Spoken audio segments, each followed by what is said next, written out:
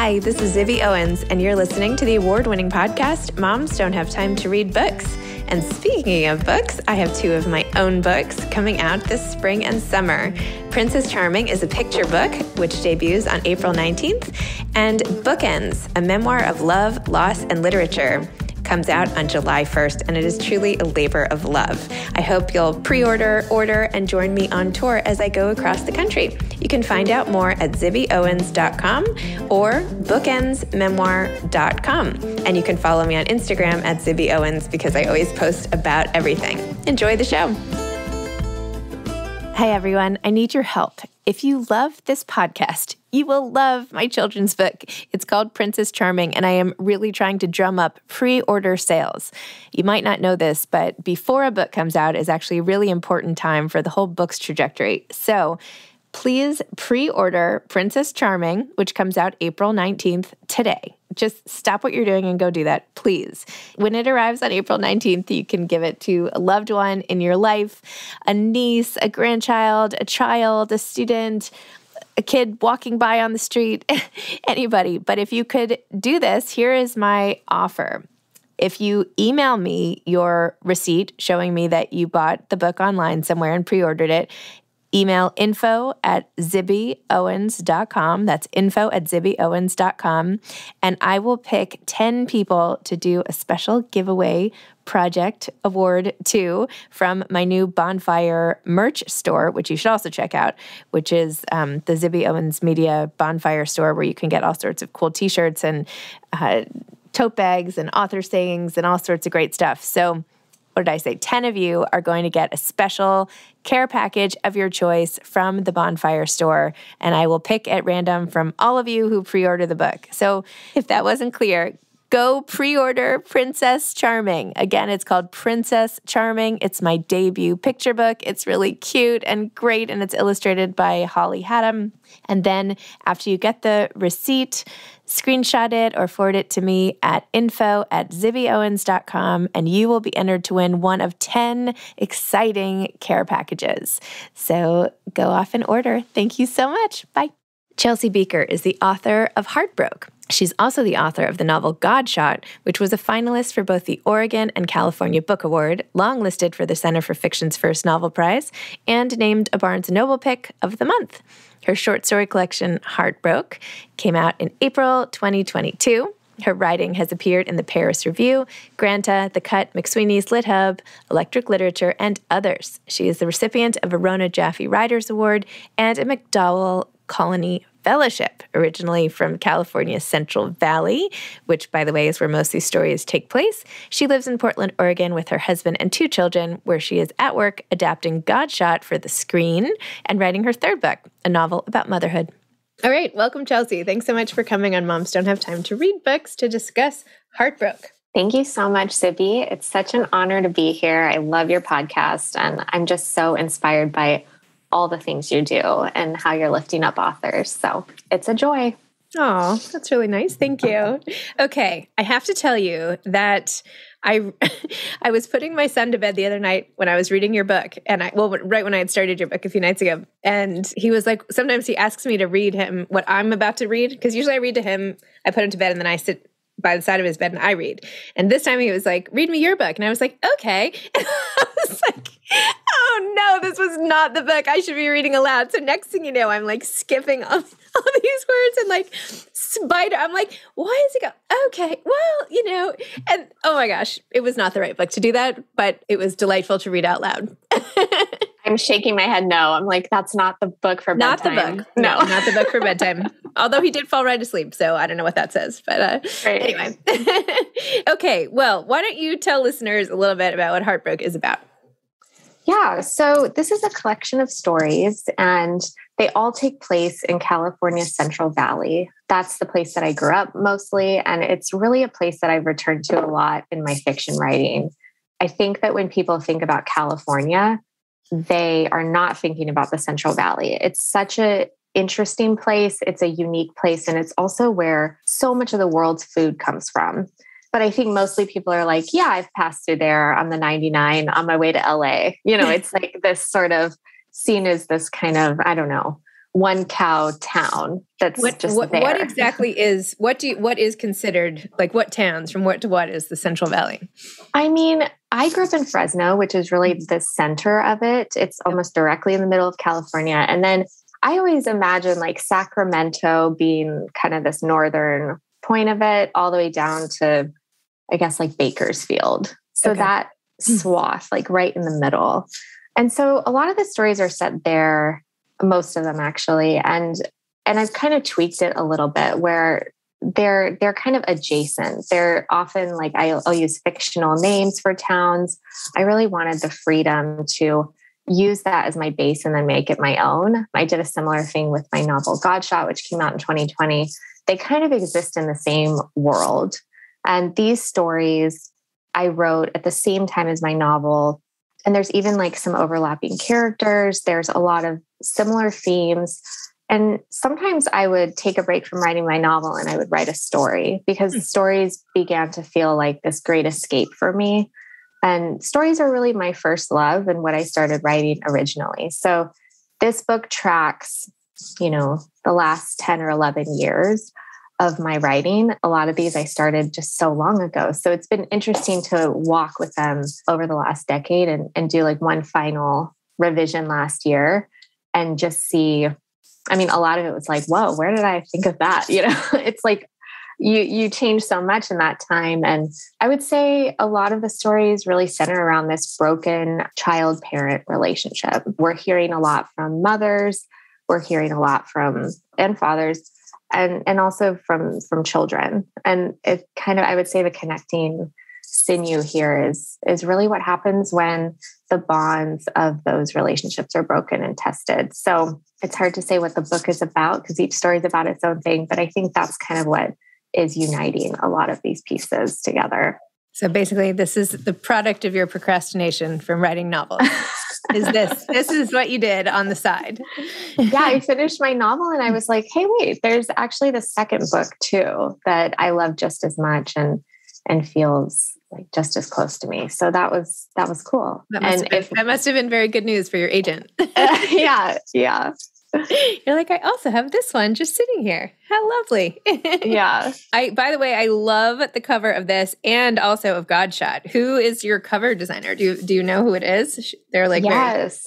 Yeah. She's awesome. Her name's Nicole Caputo and she does a lot of the Catapult covers. She does covers for other houses too, but she really just had an immediate vision for both of the books. And I immediately was like, yes. So there really was no dancing around like tweaks or different covers. It was only really after the fact of the books kind of us confirming the covers that I would see like what the other options had been. And these were always, she kind of got it right on the first try. So I love the covers too. I think she had a real way of pinpointing a tiny, tiny detail in the book and blowing it up in a way that is surprising, but also I think works. So thanks for saying that. It's funny. No, I love it. Maybe because I used to eat these candy necklaces, constantly as a child and all of that. So the first story, at least, Mamas Don't Let Your Babies Grow Up to Be Minors. This story is, it's dark. It's hard. It's very sad about a minor and relationship and how an injury really affects the relationship. And that's something that I feel like is super relatable and applicable to so many situations. Like even something as simple as like a knee injury or something today, right? It changes the dynamic. Like everything that happens to each person in this unit really can throw off the whole thing in a way. So talk to me about that and how it takes so little almost for a relationship to be stressed in this way and how to repair it. Or maybe not possible, but. Yeah, I think with this story, I was really wanting to examine kind of the narrator has grown up under her parents who had this kind of abusive, controlling relationship. And she feels like because she's seen this and knows what it's about, she won't fall into the same trap. Mm-hmm. And then she kind of finds herself in the same trap. Yep. The shiny veneer of the relationship is sabotaged by this injury where it's like that marks this moment where I think this minor that she's with, his true personality, his true addictions, all of that darkness is able to really come out because he's been sort of couch ridden. He's been everything's taken away, and he relies on her in this extreme way. So it highlights, I think, what was always probably wrong in the relationship, that she just wasn't quite seen. And so we watch her journey through this. Often, as it is in abusive relationships, it is this journey of like reckoning with the truth that you really don't want to look at. And so I wanted to examine that up close with this story. And it was just such a pattern that I would watch my own mother go through again and again with men, where as a child watching that, you're like, do you never learn?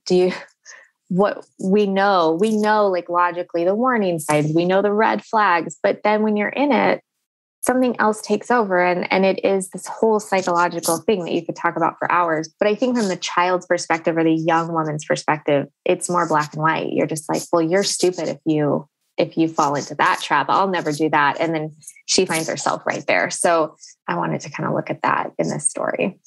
Well, I'm sorry your mom went through that and that you're the child of this situation. Have you had moments where you had to fight against that in terms of your own choices of partner, or has it come up, or have you just like examined it to death and now it's not even a fly on the horizon or whatever? It's really funny because I think people always say like, oh, you marry your father. And I was actually raised by primarily my grandparents from like age 9 to 17. And I was like, well, I definitely did not marry my father. Like my husband is so different from my dad. He's different from this like stereotype of the abusive man or any of the controlling. I definitely went in this other direction. But then lately I've been like, I think actually I married my grandmother. I was like, I still kind of did that, but not the way that you would think. So, I mean, yeah, I continue to think about the domestic violence that I grew up around, because I've really seen the ways in my adult life, the way that trauma and that violence doesn't really just die out because it's over. I'm still affected by it. And I may not be affected by it in this like present relationship, but it's still sort of there. Mm-hmm. And I think that's kind of how trauma works. And so it's that daily work of unpacking that and processing that. And I think a lot of this book is my subconscious doing a lot of work around those kind of bigger questions. We don't have to talk about this if you don't want. Although you said you could talk about it for hours. So let's just give it like 2 minutes. Totally. I'm happy to talk about it. So what happened between ages 0 and 9 and then when did you end up living with your grandparents, and like how much were you privy to and how much do you remember, or, all of that? From about 0 to 6, I lived in Hawaii with both parents. And there were some times where we would come back to Fresno and like leave my dad and then return. And there was some back and forth, but primarily those were like the solid years where my parents were still trying to co-inhabit. Okay. And then when I was 6, my mom and I moved to Fresno and lived alone from 6 to 9.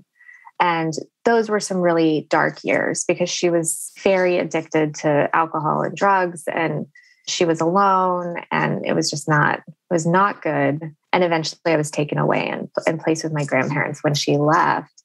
And then they raised me. So my grandfather had lived in Fresno for most of his life. He founded the agriculture department at Fresno State. They were very, I don't know, I always think about how they really did save me from a lot more trauma that I would have acute if I'd stayed with my mom.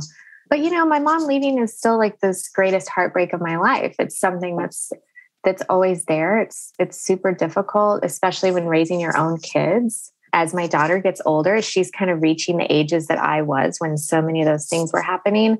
It's almost like I re-see it, right? Because you're like, oh my God, I can't believe that was going on in my life at her age. She's almost 8. And you almost have to like wrap your head around it.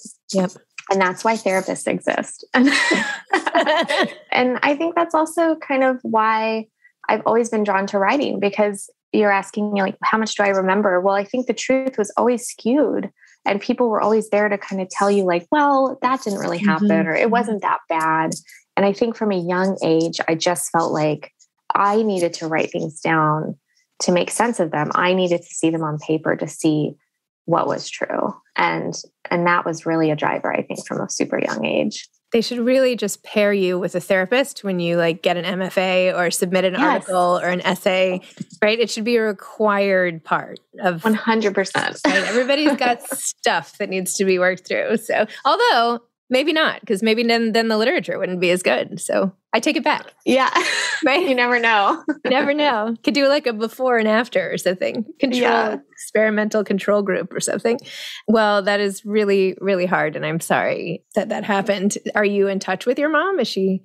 Yes? I am. I mean, we've had a phone relationship mostly. I've only seen her a couple times since I was 9. And she lives in New Mexico. And, you know, as she gets older, it's ever more heartbreaking, right? To watch what does late stage alcoholism look like? Well, I can tell you it's really ugly and there's nothing, I don't know. People, I think, have a stereotype of the alcoholic. And in my mind, I was always like, well, some of those are correct, but then some don't even begin to touch it, you know? And so it is really hard. I have to be boundaried. Especially through the pandemic and going through the stress, like my dad died, everything just seemed to hit in those 2 years. Everyone's had a really hard time. And then it's like compounded by loss and grief and all these different things. But I've had to really like practice and learn just how much I can handle, like energetically with her and really how powerless I am with her choices. That's been the great lesson of like, especially my early 20s when I really wanted to save her. And I was willing to like go on this road trip to New Mexico and do this intervention and do all these big gestures, thinking that it would be the only way I could sleep at night or feel guilt-free if I had just done everything I could. And so I do feel like in some way I've done everything I could. And it's like, no matter what, you're still going to feel bad about it. So might as well protect yourself at this point. And I just don't. Yeah. So it's about boundaries, but on her good days, like my mom is so funny. She's such a storyteller. Actually, the story you mentioned, the minor story, was totally inspired by her and a college essay that she wrote that I found in our storage unit. She was such a good writer. She had many talents. And so I try really hard to like look at those good parts of her when I can. There were many. But yeah, her life it's a sad life. What do you tell your daughter? Well, she's never met my daughter. I don't, I will buy like Christmas presents on behalf of my mom, things like that. My daughter has like a kind of maybe a vague idea that a grandmother exists sort of somewhere in the distance, but she hasn't asked too many questions. I'm kind of waiting for the questions to roll in. I'll tell her little anecdotes here and there when it seems fitting. But yeah, I really wanted to not put too much of it on her. She did see me reading this Al-Anon like day by day book the other day. And she was like, I'm going to read it to you. And she read it and she's like, I don't really get what they're saying. And I was like, yeah, well, it's kind of written for people who, and like, I tried to explain addiction and all. Yeah. And she just kind of looked at me blankly and was like, whatever. And like walked away. And I'm like, oh, that's like so wonderful that you don't even register what this means, because already at your age, like I'd been to like thousands of AA meetings, like crawling under everyone's chairs. So it's cool on one hand that she isn't tuned into it. That was the whole point of having kids and like having a better life. But at the same time, I know there will come a day where I'll tell her the more of the story and more of her family lineage. Have you thought about writing a memoir? Oh, yes. I've thought about it. I don't feel ready yet. I've written some essays that it's been really amazing, the feedback I've gotten from the essays that I've written. I mean, people just respond so much to those real stories. And so many people would write like, oh my God, like I grew up like this too. Or, and that really felt like, oh, okay, maybe there would be a time where I would want to write a book about this. But right now, like fiction feels like the way that I can explore some of these things in, I don't know, a way that feels more free for me at this time. But you never know. Maybe I just need a little more time to kind of process some things first. Just no rush. There's no rush. There's no rush. Yeah. I have a lot of friends who write memoir and I'm like, that looks hard. Like all writing is hard, but a memoir is its own particular thing. It's very vulnerable. So I feel like fiction is much harder. And I've tried to do both. And I don't know. I feel like I start trying to write fiction and I'm like, all right, well, like who can I dress up but is really an actual person that I can now disguise? Because like conjuring up completely false people, or like not false, but just like making a person out of nothing. I'm not good at that. That's like a real gift. Like people are like, oh yeah, like I know what she eats for breakfast. I'm like, how? How do you know that? How do you know this much about a person who doesn't exist? But it's true and then you read novels and you get to know them just as well. So then I feel like they're real people. So anyway, It's a gift. All I'm saying is I feel like that is the true gift. I mean, I shouldn't say that. Now I'm denigrating memoirists, which I'm including myself in this category, even though anyway, they're beautiful memoirs. Everything is.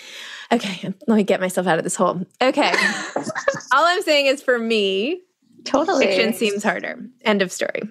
So, I totally understand. I think there's something for me that feels scary or like entrapping with the details already set. It's like with a memoir, it's like, well, the details, like the story is set. Like what happens has happened. It's already there. And I think some people are comforted by that and can really work with that structure. And then maybe someone like me is like, oh, that feels really confining. Like I actually want to be able to change the names of towns and like blend two people into one.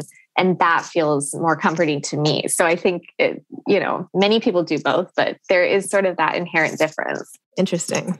This is probably why I haven't like built a house from scratch.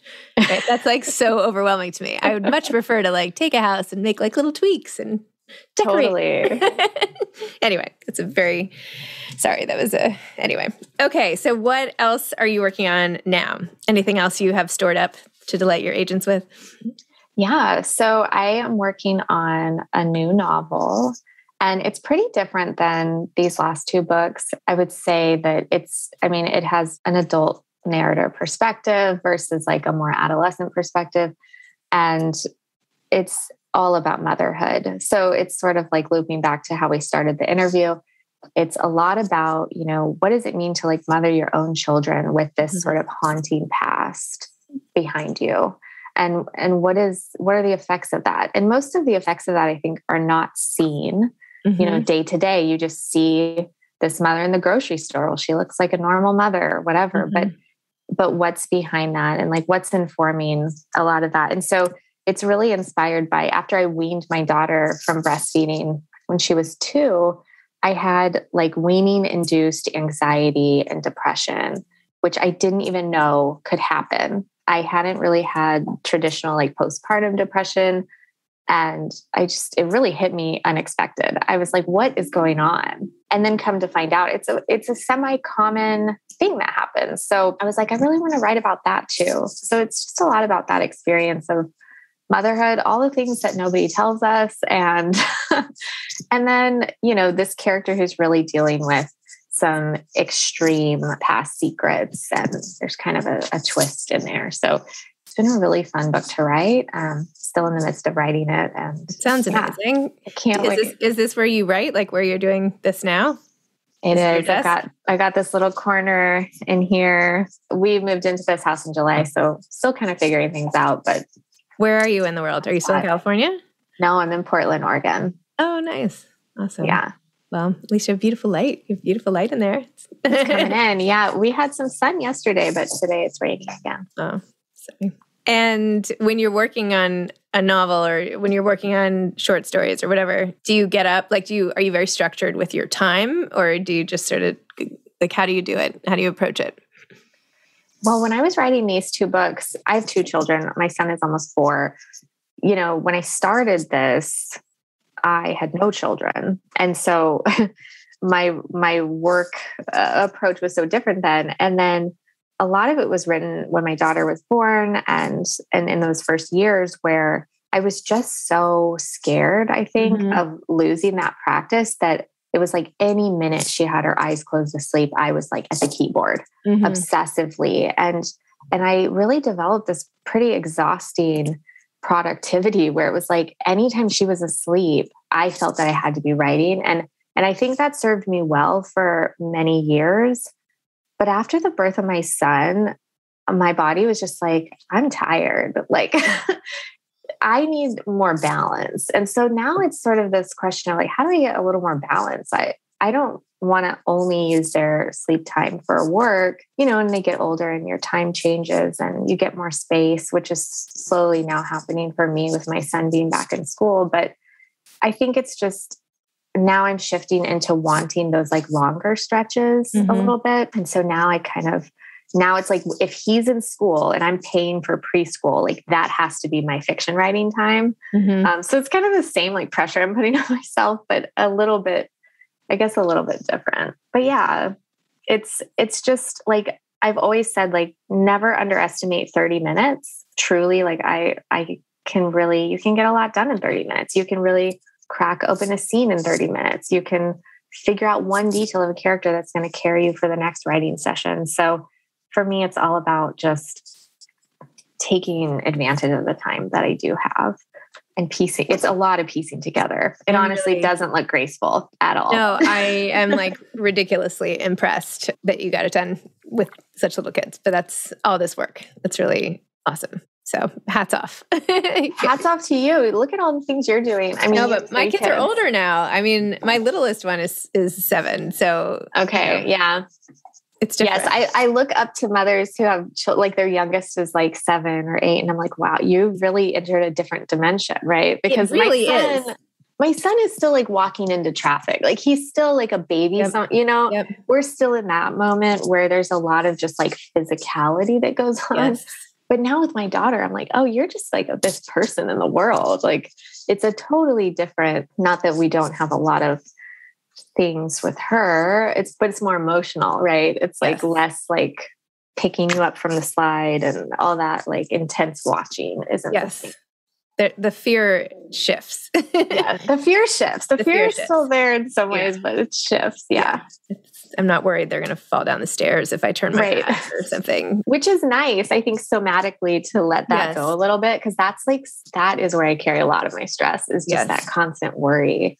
Yep. It's like this evolutionary imperative to be alert. You know what you were saying about post-weaning anxiety. And I'm like, I feel like I have had postpartum anxiety for 15 years of it. Yeah, it may be true. I think mine like predated my kids too, so I can't really use that as an excuse. But yeah, there's a lot to be nervous about. Well, anyway, that sounded depressing.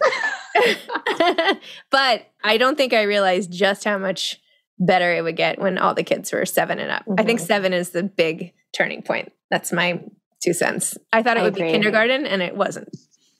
Sorry to push the goalpost for anybody hoping for kindergarten to be the saving grace, but give it a little more time. I agree with you. 5 was still hard. Yeah. I think 7 is the turning point. Okay, last question, and you've kind of answered this already, but for advice for aspiring authors.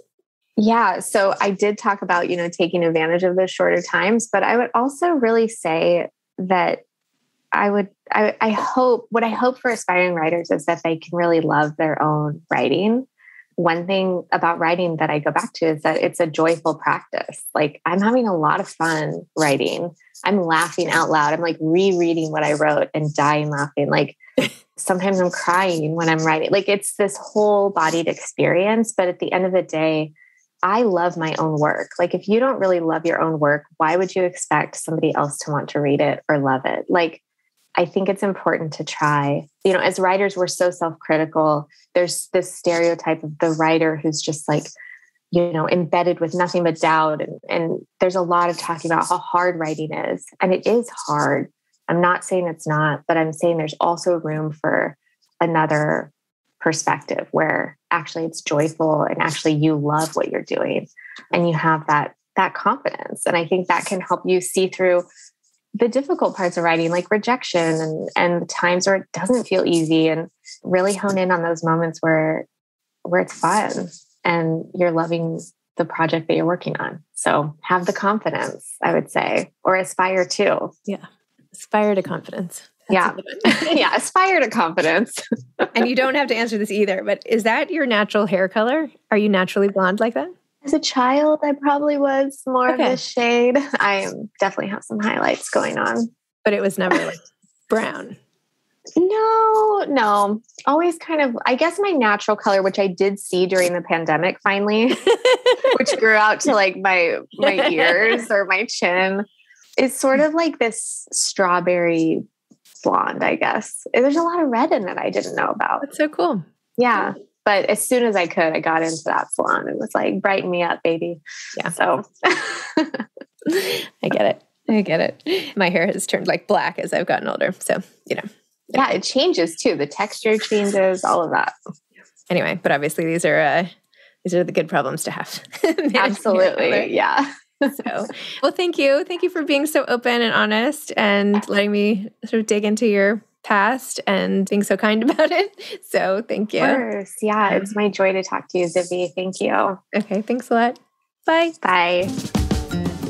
Thanks for listening to this episode of Moms Don't Have Time to Read Books. Don't forget to follow me on Instagram at Zibby Owens and at Moms Don't Have Time to Read Books.